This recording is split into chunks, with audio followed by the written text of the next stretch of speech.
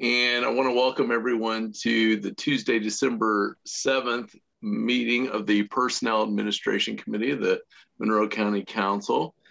It is, we're doing this via Zoom. This is the last meeting, theoretically, of this iteration of this current PAC until the council reorganizes in January. And so we're called to order. We have a couple of items of substance on our schedule today. Go ahead, Kim.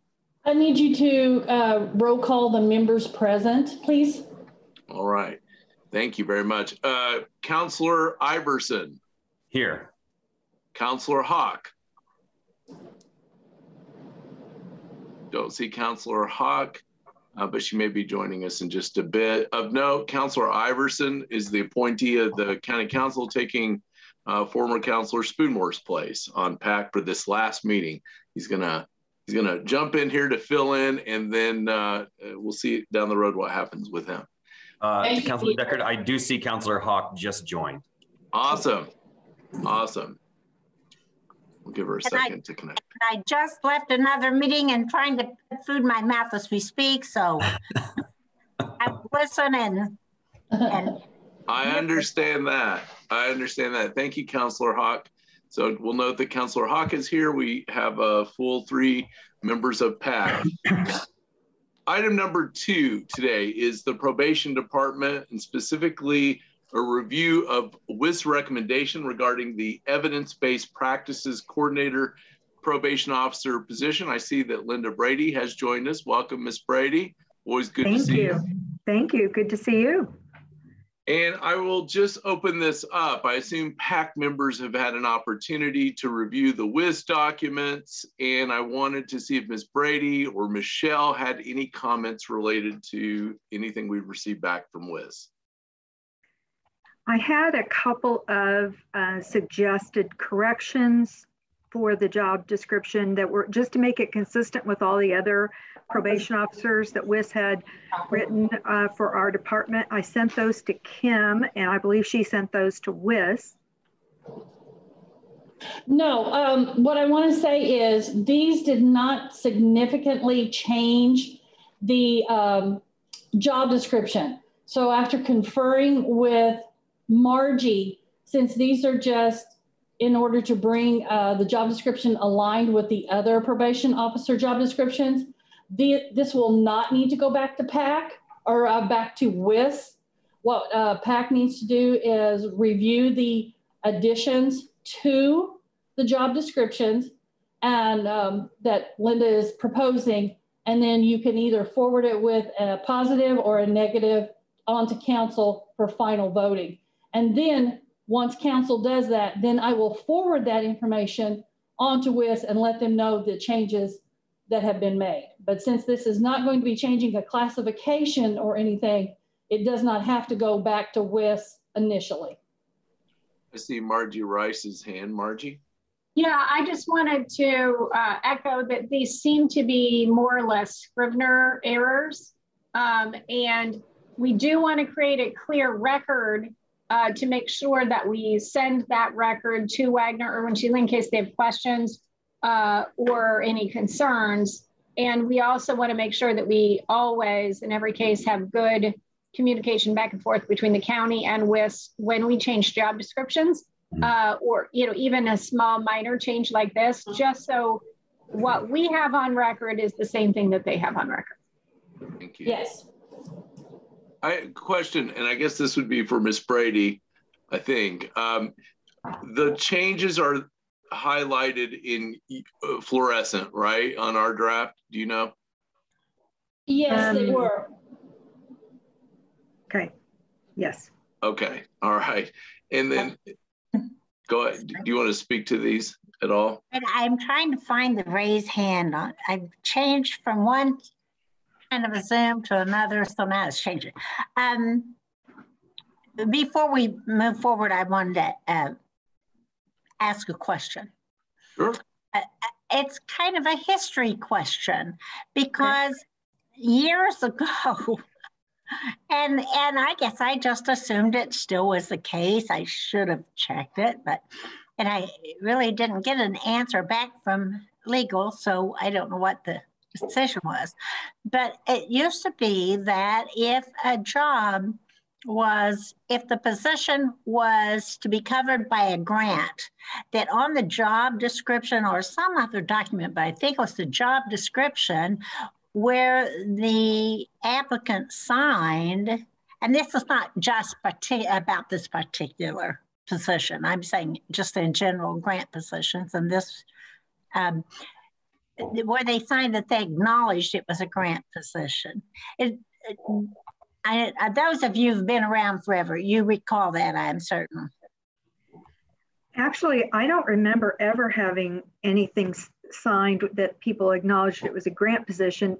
What I've done just for our department, because we have so many positions that are funded by grants and user fees, we have staff right when they're hired sign an acknowledgement that they understand that we're funded by various types of fees and grants, and that if we were to lose a position, that seniority would be taken into account in terms of if we had to lay anybody off. I'm paraphrasing, but I thought I sent it to the full council about a month ago, or maybe not, maybe our liaisons. But anyway, we have everybody sign that regardless of whether their position's funded by county or not. Well, I don't ever remember having the job description itself say that it's funded by a grant. Well, Linda, thank you for sharing that with me. Maybe that is the document that I have in my memory. I just know that at some point in time, it was clear that if it was a grant position and if the grant dried up, that they were not guaranteed employment. And since we operate so much on grants, I just want to make sure that we are covering in some way, really notifying these people so that they won't. Right. I think once before it was something at the youth shelter when they lost that big grant because they didn't get it turned in time. I remember at the what time, you're talking the county about. was paying those bills, paying salaries. And so there was a difficulty trying to cover payroll. So that's the reason for the question. If it's not a part of the job description, then it would not be a part of this discussion. Looks like Ms. Rice. Go ahead. I did, I think this is related to this conversation. I did recall an email conversation about this, and Kim Shell had replied just on December 2nd, said that she was not aware of a document that an employee signs to recognizing grants. It's not what she thinks it is different. That's what I'm going to tell. Let's do this. Let's hold conversation. I'm going to recognize folks because I've got cross chatter and I'm having trouble hearing. Ms. Rice, continue, please. Yeah, I believe that Kim Shell had addressed this question just recently and said that she was not aware of a document that an employee signs with regards to recognizing grant-funded positions. Now, having said that, there always could be a clause, just an informational clause put in the salary ordinance if the council felt comfortable with it, recognizing that, you know, to the extent that grant-funded positions are no longer funded, that, you know, either the position will not be funded and or the council would have to appropriate additional dollars. I mean, if that was some sort of disclaimer that you wanted to put in somewhere, we could come up with language for you. All right, and I think the auditor had comments. Yes, what Marty is remembering is back in the day, we wanted to do this so that we could, the problems that we have would never happen again. However, groups like Linda Brady and some of the courts that had lots of grants, said it wouldn't work that way using one document because we would go hierarchy on longevity and seniority, and we were okay with that. So what we did was we created like a little one-page acknowledgement that they signed when they took the job. If you were in a department where there was only one or two positions, because they didn't have the ability to do that. They would, if they lost that grant, they would have to lose that position. And so we were having them right at the beginning of the grant.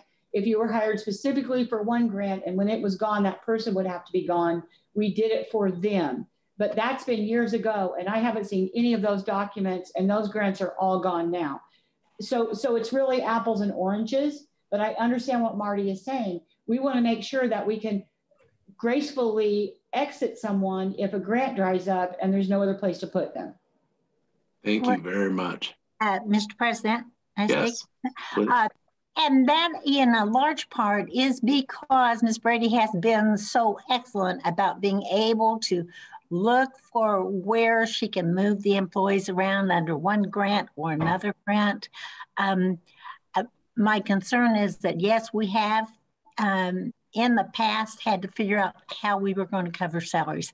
And so I think that's an important a thing to look at, but whether or not it would be this committee or the committee, you know, the entire council. But thank you, Auditor Smith, for making sure I didn't think I'd lost my mind altogether. I knew it was there someplace.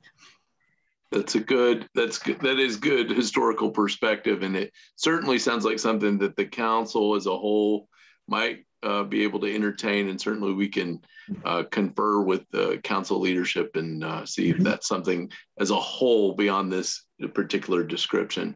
I'm going to open it. If there's no comments on this description or on that item anymore, let's see if there's any questions on or further discussion on this particular job description we've received back from Wiz. I have a few people here from my team, if they would show themselves on the screen. So Chelsea Walters, who is here, she is our continuous quality improvement supervisor and pretrial director.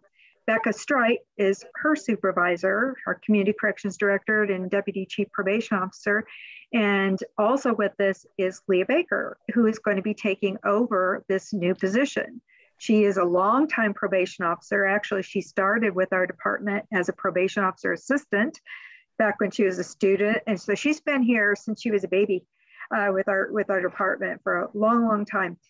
So a few years ago, we actually applied with the Indiana Department of Correction for a grant to have a continuous quality improvement, evidence-based practices, full-time person. And that what became Becca back in the day. And after Becca got promoted to community corrections director, then Chelsea took over that position. But the pretrial program, that was a surprise. That wasn't something we planned on having to do.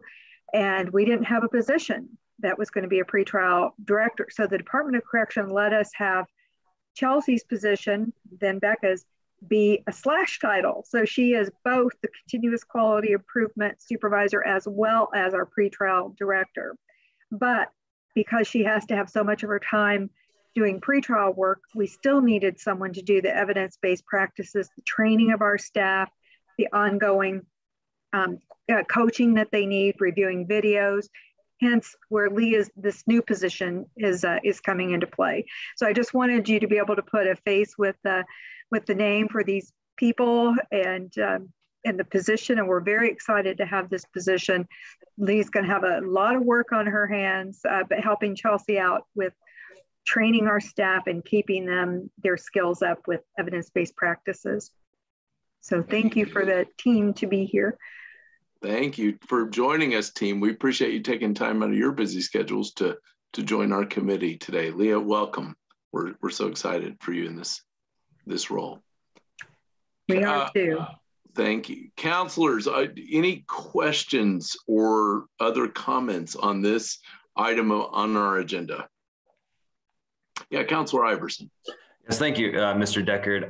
Evidence-based practices are so very important. I'm really appreciative, Linda, that you brought the entire team here because this is just so important to the way that we do work here in Monroe County. And one of the things that I think is very interesting about the job description before us is that the job description is so objective.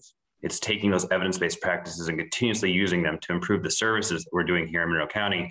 And yet one of the changes in the job description is that an individual must fulfill that statutory requirement to be of good moral character, which is highly subjective. So I just thought that was a little interesting as that came across our task. Leah, I'm sure that you are a fantastic moral character and really thankful that you're joining the team. Yes, that's an interesting thing for probation officers that is actually a statutory requirement to be of good moral character. Yeah. Yeah. Interesting stuff. Mm-hmm. Other questions or comments from council members?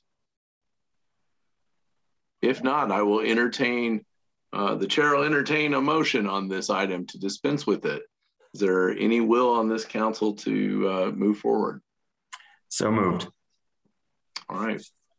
I'm going to read that. And Ms. Rice, tell me if we're okay. I've got a motion to approve this evidence-based practices coordinator, probation officer, SO, special occupations, job category, and now accept this recommendation to move forward on to council. Have I got that right? Ms. Rice? Yes, you have that correct. Awesome, thank you. Do we have a second on Councilor Iverson's motion? Second. Got a motion and a second on the floor. Any further discussion on this item? Seeing none, I'll ask for a roll call vote. Councilor Deckard? Yes. Councilor Iverson? Yes. Councilor Hawk?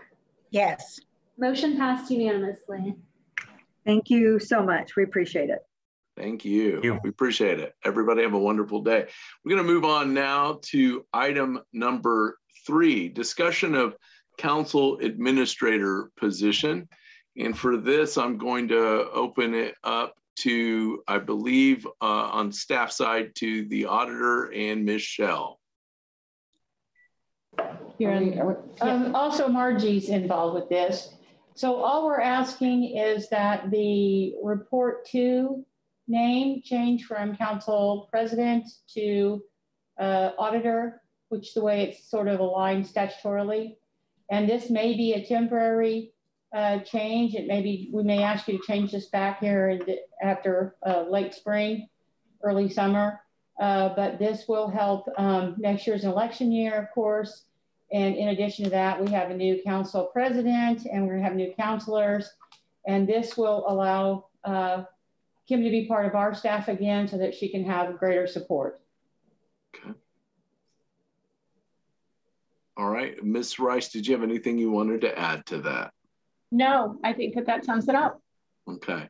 Do you have any questions or comments from PAC members? I have a question, and once again, I don't see where I'm supposed to be raising my hand. As you all know, we've had a major concern about cross-training, and I say that every time we have an opportunity to speak together.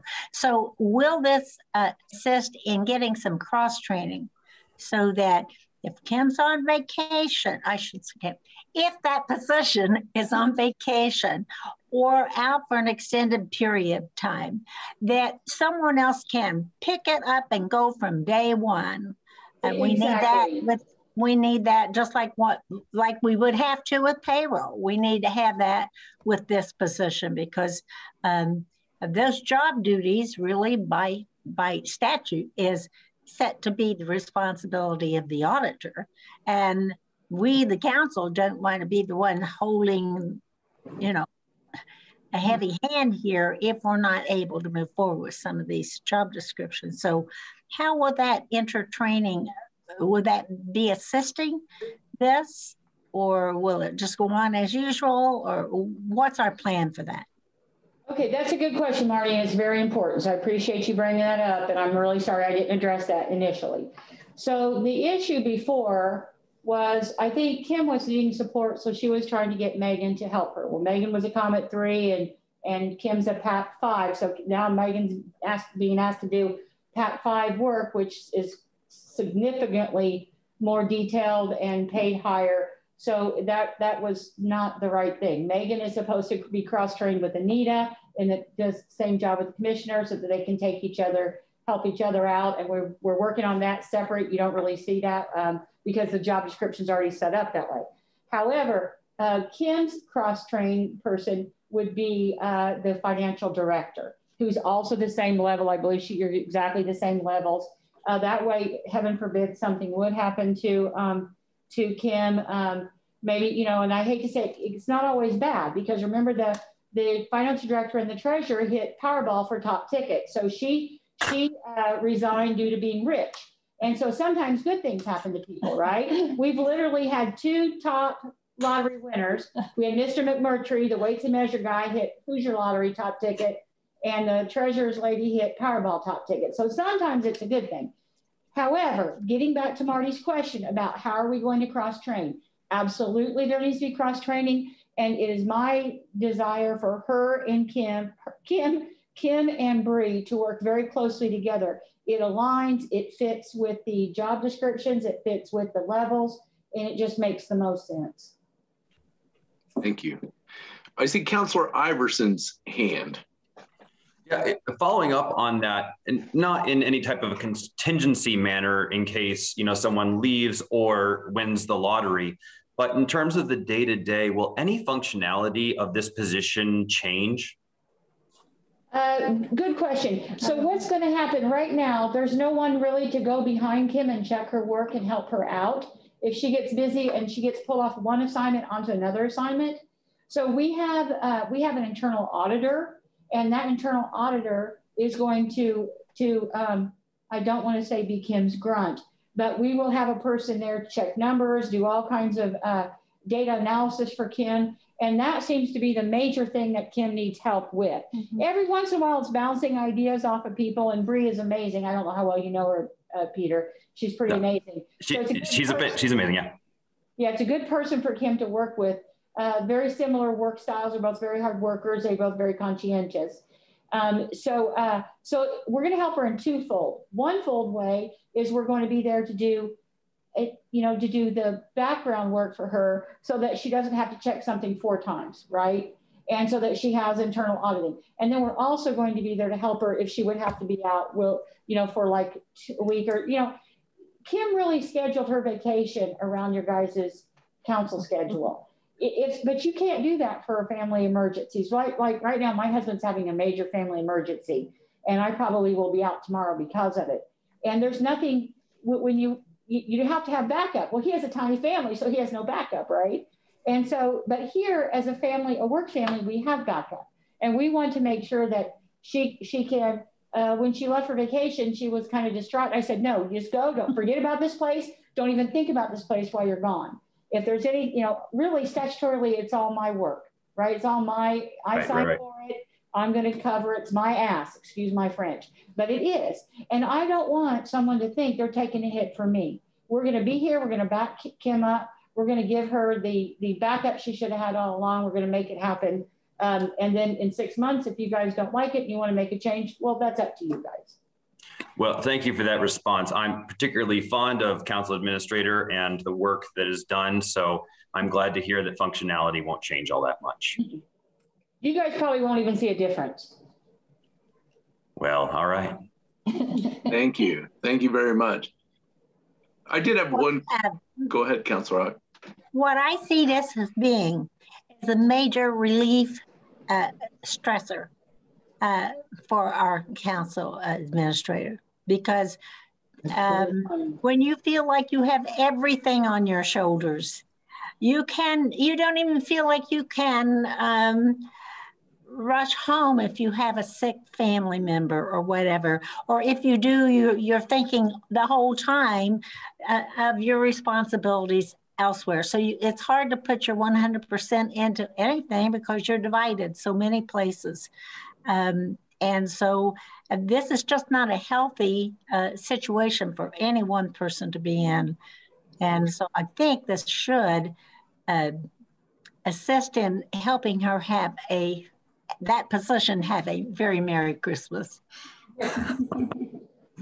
Thank you, Councilor Hawk. And I'd add this comment is that we are definitely, particularly in this council, we have been in a year of trying to figure out what we can do to make the lives of county employees and all the facets that they exist for public service to the people of this county, to make that process somewhat better, somewhat easier. We'll never make it perfect. And it's always an evolution in process, and then some. I see Margie Rice's hand. Yeah, I just wanted to make sure that we state for the record that this kind of a change falls within one of the sort of exceptions that we talked about at the council. Remember, you guys were talking about a moratorium at the last council and not making significant changes to classifications or job descriptions. This is the sort of reporting change that won't change a title, won't change a classification, won't change a salary, and would fall within the sort of exceptions, although you didn't specifically list them and make an arbitrary list. This is not a significant change. So when other departments come saying, hey, the council changed their job description, it's just a minor reporting structure change. Now, of course, that does have to be approved by PAC and ultimately approved by the council. That's not to say that any other department can just ad hoc in the field change it. But it is not changing the classification, the salary, or the title. And that was the clarification question I wanted to ask you. We vote on this and then council votes on this. Is that correct, Ms. Rice? Yes, that's correct. Okay. I'll entertain a motion or other comments from PAC members.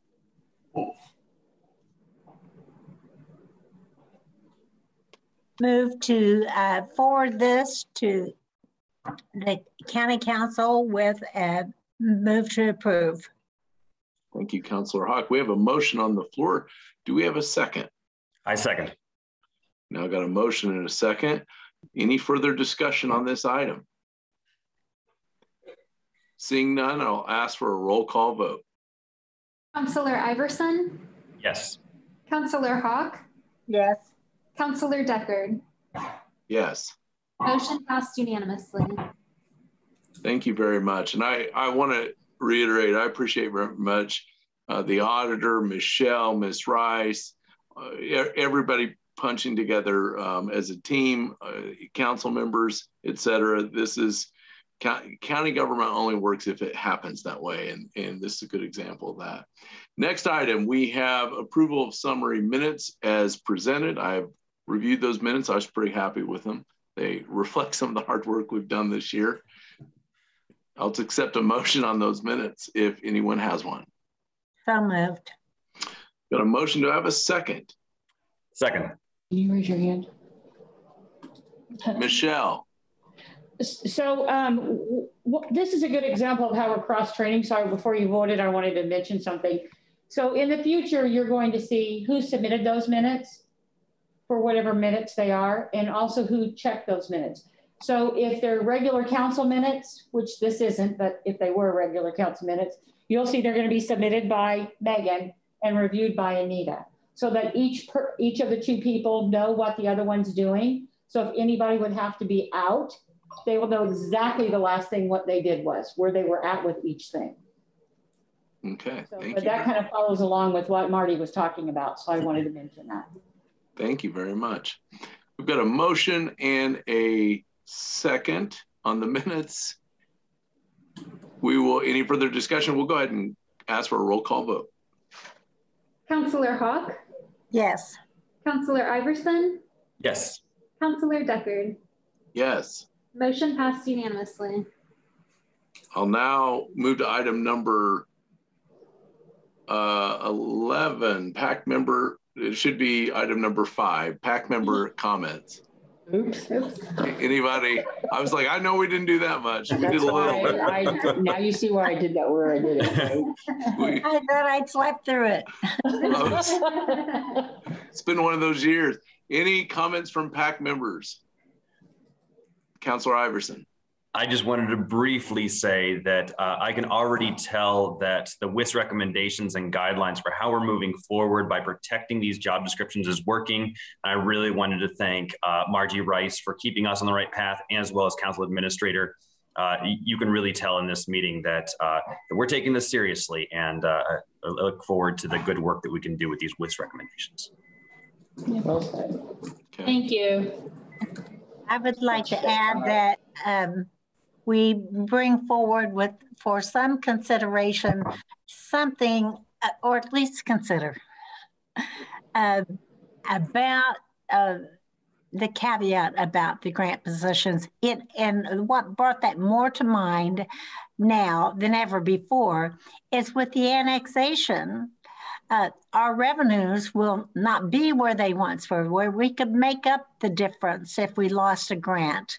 And since we operate so much with grants, I think we need to do something to recognize that we won't always be able to cover the grant positions and keep them under county general or some other fund. Especially we've moved a lot of expenses over into our public safety, and we might need that for other things. I know everybody thinks there's going to be a monumental jail tax go through, but that remains to be seen. In the meantime, we need to, so I don't know whether this would be a suggestion coming from PAC to the greater council, if that is appropriate or not. It's just my concern. Sure. I will add to that.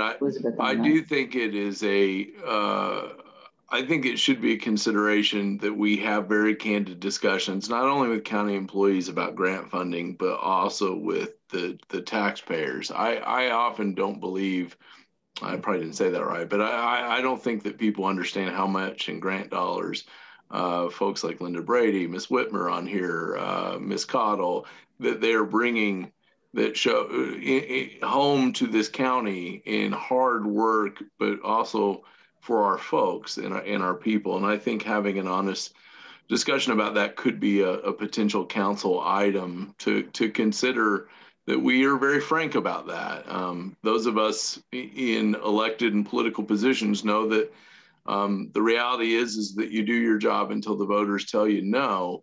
And that's a reality that we know. I think that with grant funding, we equally need to be very honest about that. And I certainly would love to see the council add this as an item of discussion, not to scare people, but to be realistic. I see Ms. Shell's hand. I can work with Margie on a statement that we can add to the salary ordinance regarding this, and then we could present it to council as a discussion item at the next meeting.